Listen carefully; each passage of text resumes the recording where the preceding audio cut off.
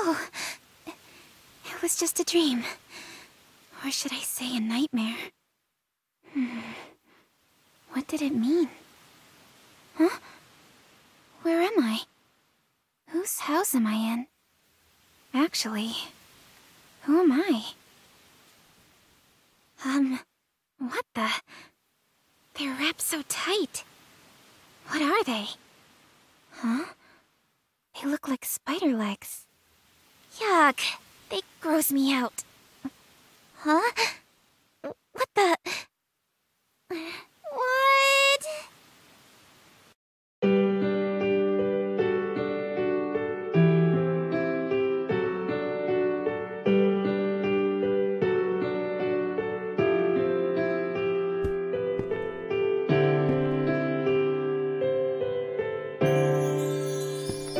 What's this?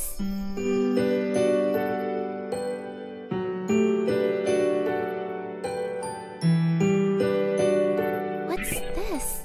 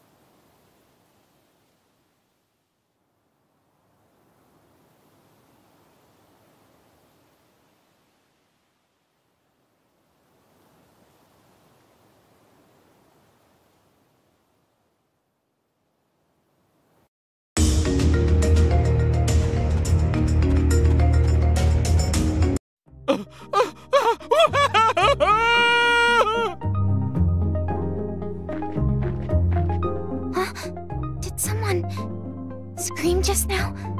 Where did it come from? Where are you? Please, answer me!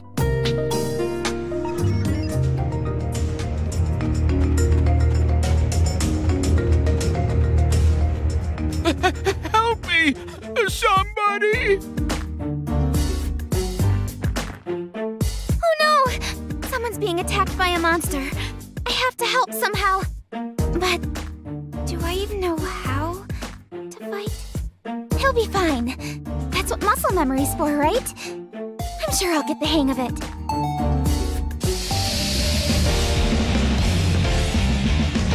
Ready for battle. Let's go!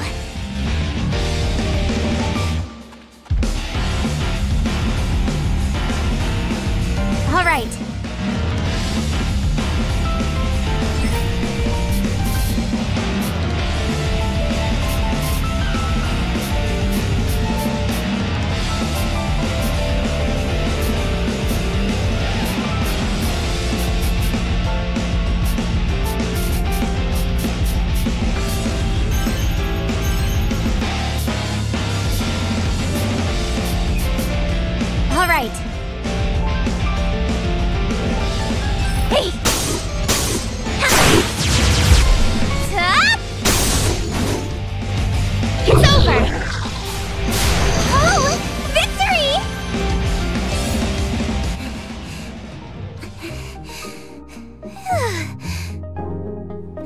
to kill it.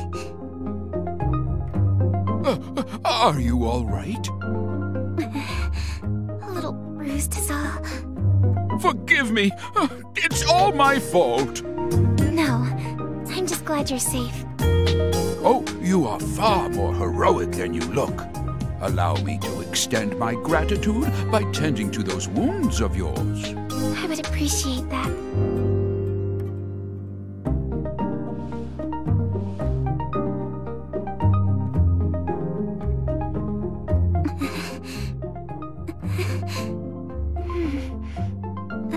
I'm feeling a lot better now.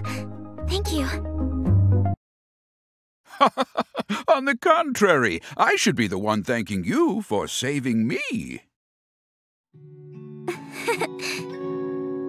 Pardon me, I haven't yet introduced myself. My name is Rook. As you have likely gathered by now, I am a traveling merchant by trade. Nice to meet you. I'm Shina, an adventurer. A pleasure. Lately, martyrs have been taking to crowding these trails, making it impossible for me to sell my wares in peace. What's a martyr? Oh, haven't you heard? Well, you see, I actually just woke up a few moments ago with no recollection of how I got there. My memory's fuzzy. What? Oh, how awful. Martyrs are monsters that have been touched by the kiss of madness. Yes, for a few months now, reports of monsters attacking people have been increasing to a frightening degree. What? Did you say a few months? How did I not remember any of this? Much has changed in the last year. Do you really remember nothing? Not a thing. Not even what you ate yesterday. Nope. Most unfortunate. Well, I can't let it bring me down. Things will turn up sooner or later. What makes you say that? My mother always told me that someone up there is watching out for me. I see. Your mother sounds like a devout woman. Surely our Lord will shine upon you with his blessings. Amnesia is nothing to scoff at. I can imagine how confusing all of this must be, so I will try to help you in the meantime. Then, would you mind catching me up on everything I've missed? Well, you needn't burden yourself with the sad tale of this fallen world.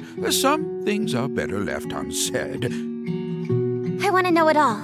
Please, tell me. Very well, then. Allow me to tell you about the Entoma scourge. 1 year ago, the world as we had known it ceased to exist. On that fateful day, a terrifying beast came down from the heavens and unleashed catastrophe across the entire country. What? What do you mean? What's an Entoma? The Entoma was a curse from the gods, a living, breathing embodiment of atrocity, brought to life by the despicable sins committed by our people.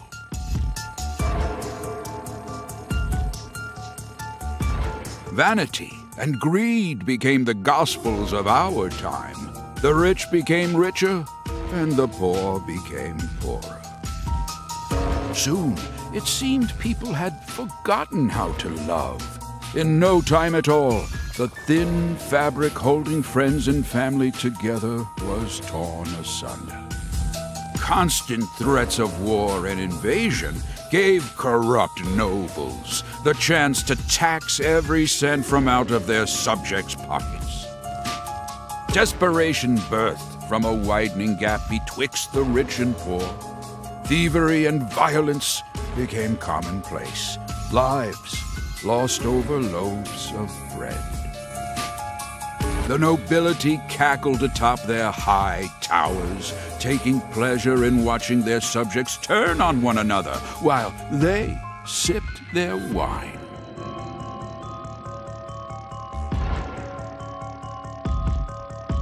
the notion of salvation became a fool's currency. Eventually, the destitute and starving citizens had reached a point of no return. One by one, they fell to their knees onto the ragged earth, begging for death as mercy from their constant suffering. Memories of our vibrant past were tossed into the graves of those brave enough to remember them. That is, until the scourge had ripped the heavens in half without warning. It cut through the sky like steel through flesh, flattened our mountain ranges, and ruined our forests and seas with a divine rainbow light. The beast itself had later become known as Heaven's Messenger, striking fear into the hearts of those unlucky enough to cross its path. Furious with our people's disregard for life, God saw fit to punish us without warning. We had no choice but to accept. Heaven's messenger? Divine punishment? Within 10 days, the beast destroyed not only Hardis, but each of the surrounding kingdoms as well. Mankind was beside itself, without recourse or any chance of retaliation. Men, women, and children were being killed, left and right. Just when we thought that all hope was lost, our long-awaited salvation had finally arrived. The monster's body had suddenly frozen and shattered into pieces. What happened to it? That I do not know. All we know for certain is the monster's shattered fragments rained down upon our world, leaving little behind save for its terrible memory in our minds.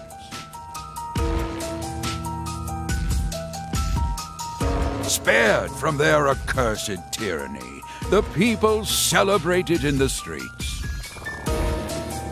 So there are survivors aside from us? Yes, although few and far between. Some of them still live in small enclaves. However, the fact that you lack any recollection of this event means you were asleep, not for a few months, but for over a year. I have no idea how I lost my memory, so I'll just have to fill in the blanks somehow. I appreciate you taking the time to recount what I've missed. Seems like I've got a lot of catching up to do. Ah, you impress me. It's rare to find someone whose nose is still pointed towards the future. Shina, there's a bit more to this story. Many who survived the calamity experienced a strange emotional shift, proclaiming to dedicate their lives to piety. People had interpreted their salvation as a miracle, and thus were eager to pay it forth to prevent another monster from appearing. As of a few months ago, however, this ended with a few alarming consequences. How so? An event known as the mass consternation. Odd, unexplainable happenings popping up out of nowhere. In one instance, a man had evaporated like smoke in his own bedroom. A woman claimed to see God's light before slitting her own throat. What? I heard of one village that committed a mass suicide by drowning, jumping into the ocean like a pack of rats from a sinking ship. Why would they do such a thing? I don't know. It was as if they were martyrs suffering for the sake of avoiding retribution. It was around this time that monsters started to appear yet again, igniting fear into those who had survived to remember their ghastly deeds. Eventually, people began suspecting that the souls of these recently departed martyrs learned how to inhabit the bodies of monsters. Hence, monsters began attacking innocent people without warning. At least, that was the rumor. The name soon stuck, and these beasts you see roaming around are what we now refer to as martyrs. Crowds of frightened town-goers would look up at the sky at once and mutter, "We are forsaken."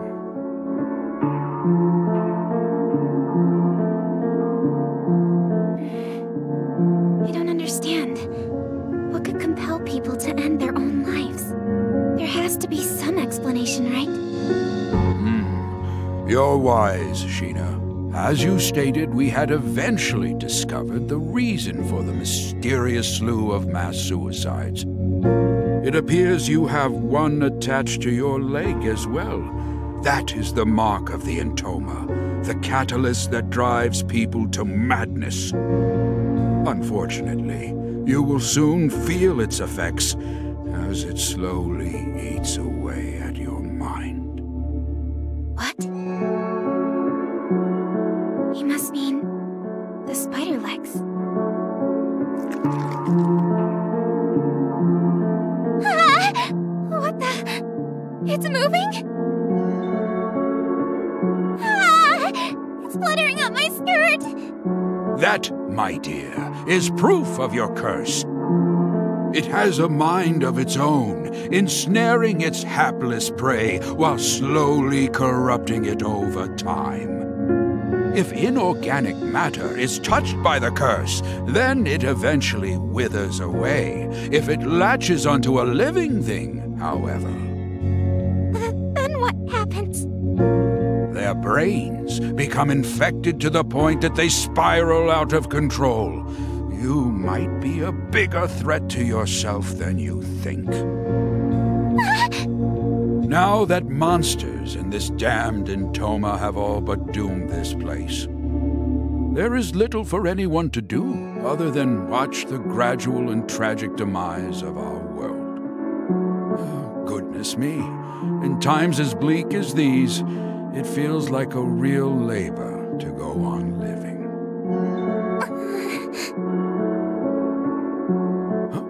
What's the matter? Oh, nothing. I think I just have a stomachache. Oh, no! Forgive me. I've spent all this time reminiscing. How rude of me. I'm fine. It'll subside in a bit. If everything you said was true, about the curse and the end of the world, then I'm so sorry. Somehow, though, I'm still happy. But how can you? It makes me think. Meeting someone new and learning something about them feels like a miracle of its own at times. When I see my reflection in someone else's eyes, I can't help but blush. For a brief moment, my life has purpose. Knowing that I matter to someone else brings me joy. It's hard to explain. Joy, huh? Yes. So, Rook, you just need to... I'm so sorry. That was rude of me. It's fine. Because of what you just said, I am reminded that life still holds some splendor. Thank you for sharing that beautiful sentiment. You're welcome. I've no doubt that someday we will find a way to lift the curse of the Entoma from our lands. If I learn anything more about it, then you'll be the first to know. Really? Thank you. Well, guess I'll be seeing you around, Rook. The world needs me. Shina, where are you going? I'm an adventurer. There's only one place for me to go. The place where all adventurers dream of. The mystical sky capital, Odyssey. Odyssey? Are you sure that such a place even exists? All of what I just mentioned, including Heaven's Messenger, is a little more than hearsay. Stories to scare young children. Of course it exists. Dream a little, Rook. I'm sorry. I spoke out of turn again. Oh, please, I don't mind. So, do you have any clue how to reach Odyssey? Well, Additionally, extensive travel requires adequate funds. Are you well prepared? Apologies. Judging by your reaction, the answer would seem to be no. Oh, come to think of it, I recall the king had announced that he was recruiting new guards. Why don't you try gaining some money that way, Really? Yes, I'd love to. In that case, let me show you how to reach the palace. Follow this corner, then make a left down this path. Here is a map. Wow, thank you. See you around. Good luck out there, young traveler. Bless you, Rook. Good luck to you, too.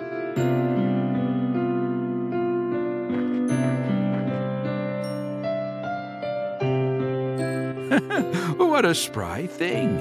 If the next generation has as much spirit as her, then perhaps there's hope yet for the future of our world. However, it might be too late.